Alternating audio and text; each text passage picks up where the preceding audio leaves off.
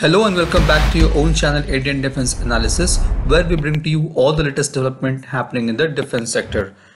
Infantry fighting vehicles have occupied an important role in military operations since World War I.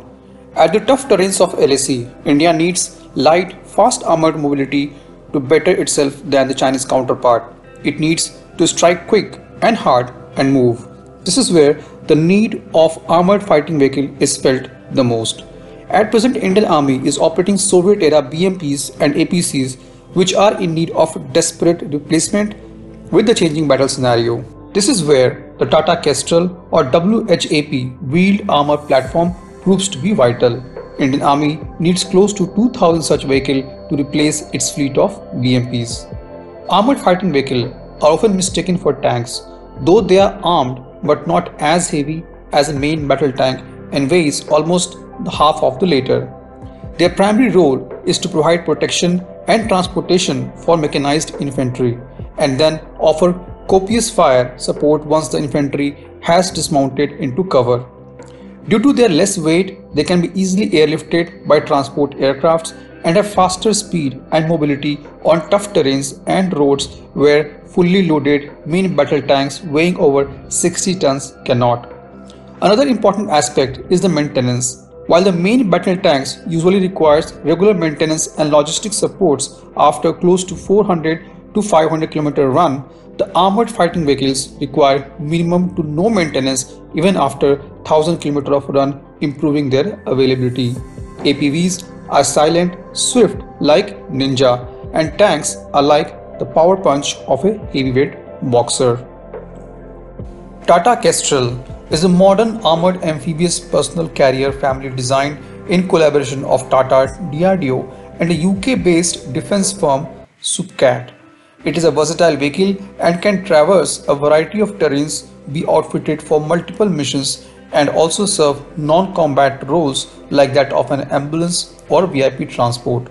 It will be much cheaper when compared with a main battle tank and can be mass manufactured given the expertise Tata has in automobile sector. Kestrel is 8x8 wheeled platform, meaning 8-wheel drive, which is 2 4-wheel drives glued together to provide maximum mobility in tough terrains.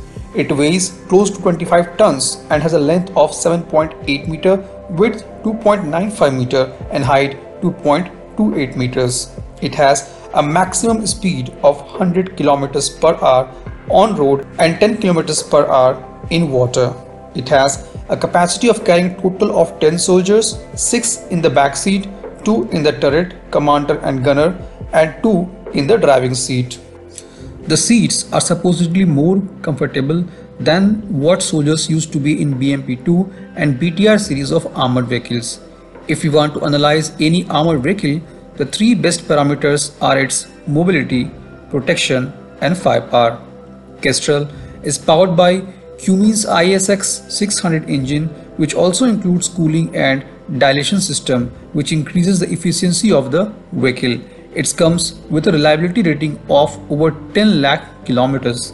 The 8x8 wheel configuration is set on a hydropneumatic suspension utilizing a double-wishbone arrangement. All wheels are equipped with a run-flat capability to allow the vehicles to move even after suffering from multiple punctures. The 2 front wheels are steerable and all 8 wheels are of a run-flat tire type that can be centrally inflated or deflated like a modern luxury SUV. For rough terrains, the tires can be deflated, but for highway operation they can be pumped up to normal levels of air pressure. The vehicle has 4 axles. The frontal axle is steerable, which reduces the turning radius of the vehicles significantly. The vehicle is amphibious up to 24 tons, and in addition a reserved buoyancy of 15% has been catered for in the design. The hydrojets in the rear helps in the propulsion in water at a speed of 10 km per hour. It follows a modular design which gives it flexibility to have any turret. The main armament is a 30 mm cannon with a remote control system from Kongsberg, but could be very soon be adapted to a home-based BHEL DRDO system currently in use on other weapon system. The current system is equipped with turret of BMP-2 as Army has been quite familiar with it and is battle proven. Because of the use of BMP-2 turret, the WhAP can be fitted with a 30 mm 2A42 main gun, a Kalashnikov PKT 7.62 mm coaxial machine gun, and a roof-mounted launcher for the 84 Supacat anti-tank missile system. The BMP-2 turret means that older vehicles could be cannibalized for spares, especially armor plates and turrets, which will save a lot of money. The 30 mm gun can fire armor-piercing incendiary API, high-explosive incendiary HEI, and armor-piercing fin-stabilized discarded sabot tracer APVs rounds. It has an effective range of 3 km. The secondary armament can include 40 mm grenade launchers, a 12.7 mm machine gun, or anti-tank missiles. At Defense Expo 2014, the DRDO TATA Kestrel has been seen with a Kongsberg Protector MCT 30R turret and an M151 remote weapon station. In addition, the turret also had an anti-tank guided missile. The system at Defense Expo 2014 had 2 Javelin anti-tank missiles launchers fitted to the right side of MCT 30R turret and mounted on the remote weapon station. Thus, the system can be modified to carry a range of weapons including a grenade launcher, anti-tank guided missiles, and unmanned aerial vehicles. The vehicle is well protected because of its armor configuration. This system has all-round protection against blast as well as ballistic impacts. The vehicle has been designed to provide protection against landmine, meeting level 3 STANAG 4569. The hull configuration evolved follows a V-type bottom with a double configuration consisting of an inner panel and bottom panel. The bottom panel is designed to deflect the blast energy and get deformed to minimize the energy transfer to the vehicle.